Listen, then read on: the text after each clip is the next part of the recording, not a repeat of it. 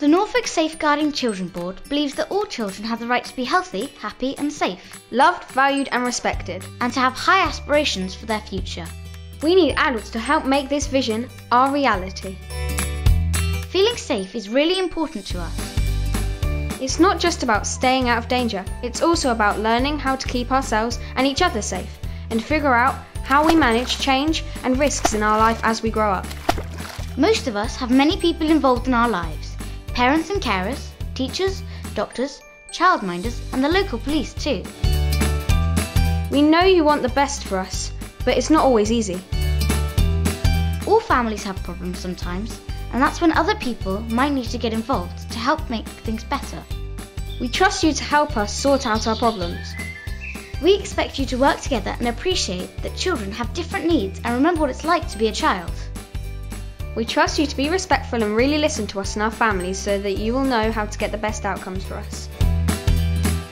We like your honesty when you explain what you're doing, especially if you're worried about us. It helps when you tell us why you are worried and what needs to happen next. All children and families are unique. You help us recognise and celebrate our differences and support us to be part of a strong, resilient community.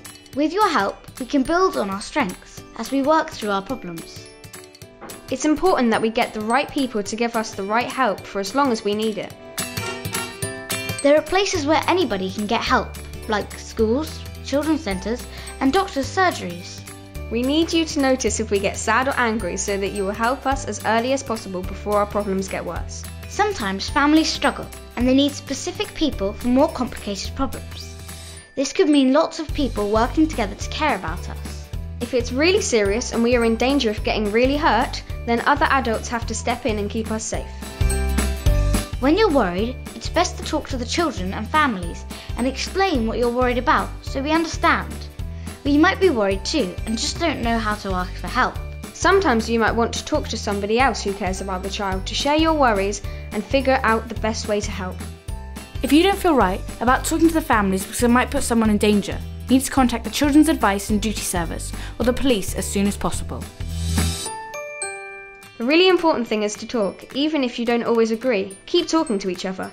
You might be making decisions that will change our lives. For more information on what to do if you're worried, read the Norfolk Threshold Guide.